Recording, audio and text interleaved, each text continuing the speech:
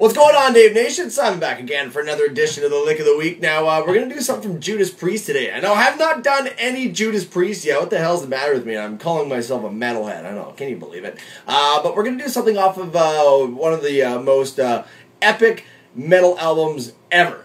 And it's British Steel. Great album. Fantastic stuff. Hit after hit on it.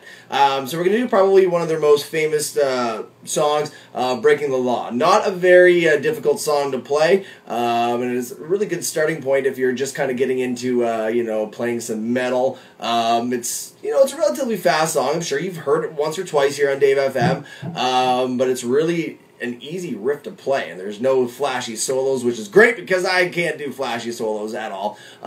So there you go. Let's do it right now. All right, right now. This week's Lick of the Week, Judas Priest, Breaking the Law.